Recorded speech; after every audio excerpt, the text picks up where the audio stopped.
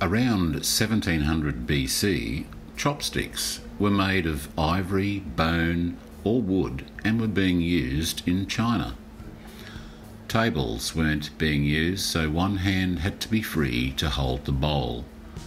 Chopsticks proved to be a practical solution. The replacement of chopsticks over knives indicated the increased respect for the scholar over the warrior in Chinese society. There are four main styles of chopsticks. The Chinese use a longer style than other countries, wood sets that come to a rounded or blunt end.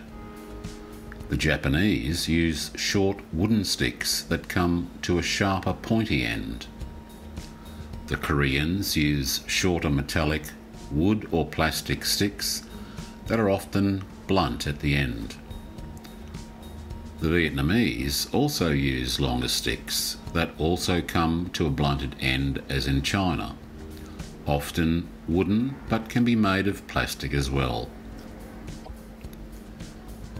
When dining, Asian royalty used silver chopsticks as it was believed they would turn black in the presence of poison. It is thought that chopsticks have been around for between 3,000 and 5,000 years.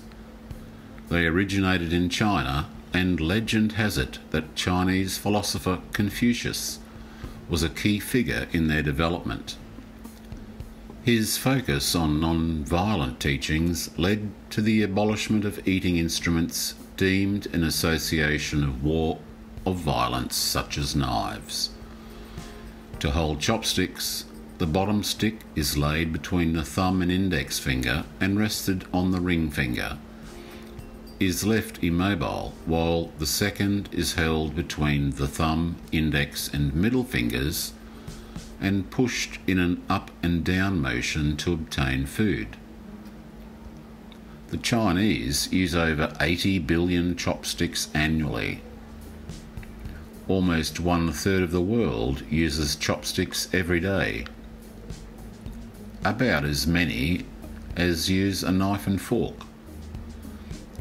80% of chopsticks made in Japan are made in the little city of Obama, a population of only 32,000. The fear of chopsticks is a name I won't even pronounce.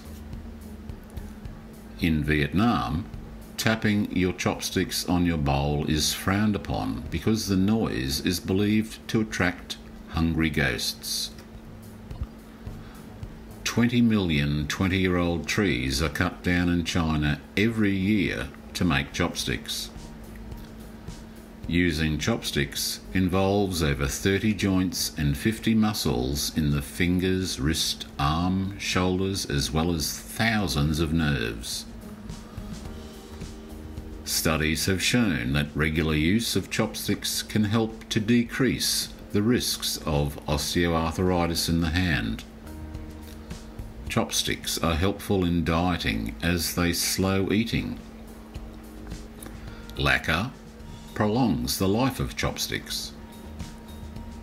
Since chopsticks are used in pairs, they make popular wedding gifts across Asia. Disposable chopsticks were used in Japan as early as the 7th century. Chopsticks are used in fortune-telling as well as martial arts. Training chopsticks for children were developed several decades ago in Japan. The upper stick has rings to help kids correctly place their index and middle fingers. Modern surgical techniques are increasingly using tools inspired by chopsticks to perform less invasive surgery.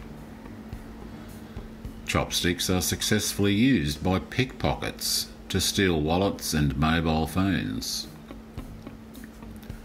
Used disposable chopsticks are being repurposed into furniture, baskets, and one man has even made a canoe.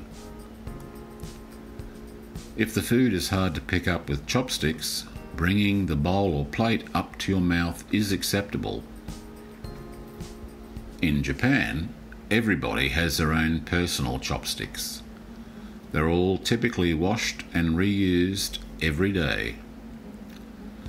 Resting your chopsticks across your plate or bowl is a big no-no in Japan.